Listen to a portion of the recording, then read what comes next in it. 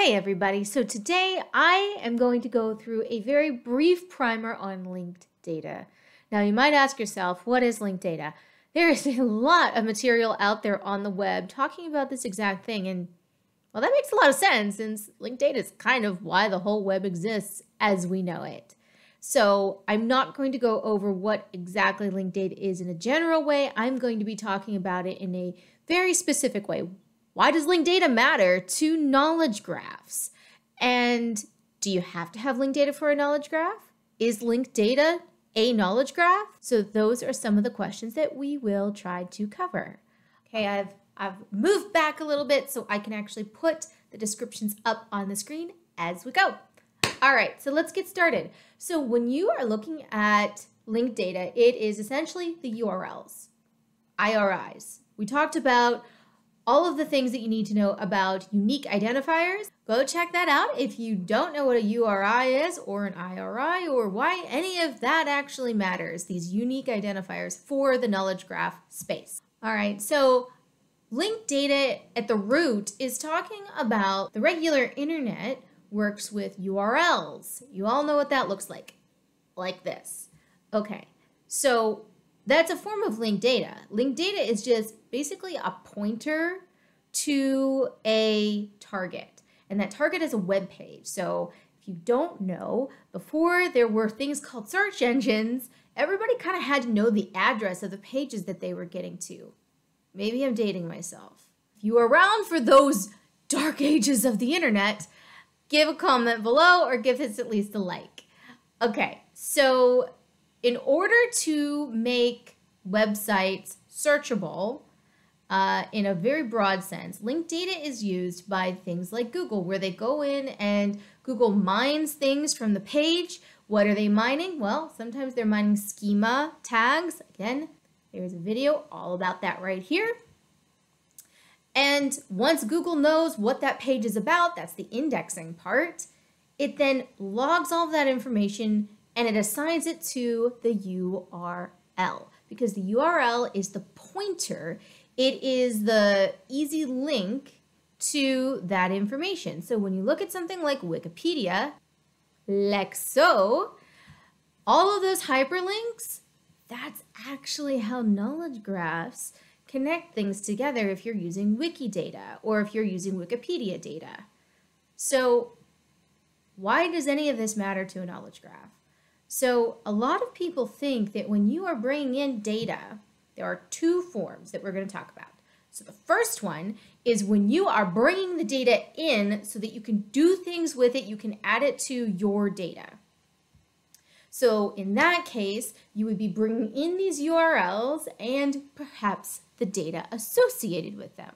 So we are going to use the example of Wikidata. And all of this information, that's all hyperlinked. If you're trying to look at any information about James Cameron, this is all the information that you need to know about him. Well, at least from a data perspective. So in order to get to this, you just use the URL, right? I mean, we all know that. That's what we use to find websites every day. Well, knowledge graphs use the same thing. So if I wanted to mine the data and bring it back to whatever database I am using, I would take this URL and then I would use an API to grab the information. Now, if you don't know much about APIs, they have to exist in order for you to connect to them.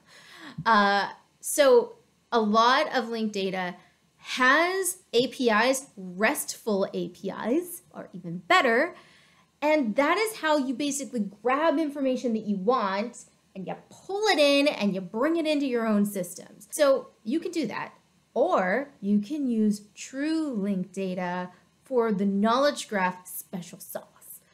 So a knowledge graph, a lot of people, what they will do is maybe they're making a knowledge graph completely out of Wikidata. So what they would do is they would take this wiki URL, they would make this relationship, and then they would say, oh, and it's connected in that way to this URL. That is a triple, my friends, because the second reason we're going to talk about is really interesting. So you don't necessarily need to bring the data in. Now, if you are dealing with small amounts of data, you can actually store that in memory even, and you don't even have to worry about it, which is beautiful. So if you are not going to be bringing the data in, what would you do with it instead? Well, if you are querying this information, you can use a Sparkle query, or you can just call the API if the API supports the queries that you are trying to send. If you already know what you need to do with the data on your end, you don't necessarily need all the raw data to be stored on your own servers. You can use whatever linked data that's already out there, or maybe you connect it to an S3 bucket and you use Athena to do the querying for you, so it's serverless. A lot of this is getting into some AWS architecture, which we will be talking about in another video, but suffice it to say, you don't only have one option. It used to be that you would have to take all the data and keep it and maintain it and pay for storing all of it. Now you don't necessarily have to do that. Now, before I let you all go, I want to make sure that we get some real exposure to what this linked data looks like and how knowledge graphs and ontology specifically might be using it. So let's go back to our good friends at BioPortal. We're going to use the same human disease ontology that we used from the last video where we were talking about schema.org.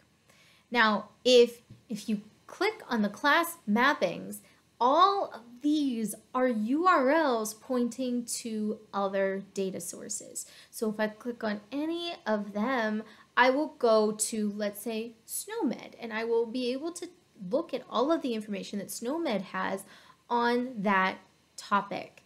That is the beauty of linked data. I didn't have to go and grab all of the SNOMED data and put it down on disk. All I have to do is point with the URL to SNOMED so that I can traverse all of those different URLs and grab the data that I need as I go. That's what makes linked data so amazing for Knowledge Graph. And that's why knowledge graphs are really wonderful if you don't want to just be a data hoarder and bring everything in-house. I can just use the data that's already out there when I need it. It's a just in time instead of a just in case model. And you have to do what's right for you. You have to decide if you have to be a data hoarder or not. There are plenty of reasons why you might actually want to consider doing that.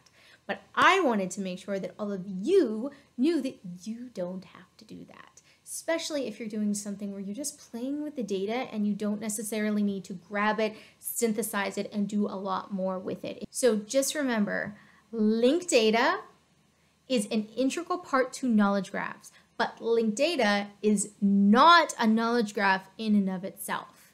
All of this to say, when you have linked data, it does not mean it is a knowledge graph, but a knowledge graph is linked data.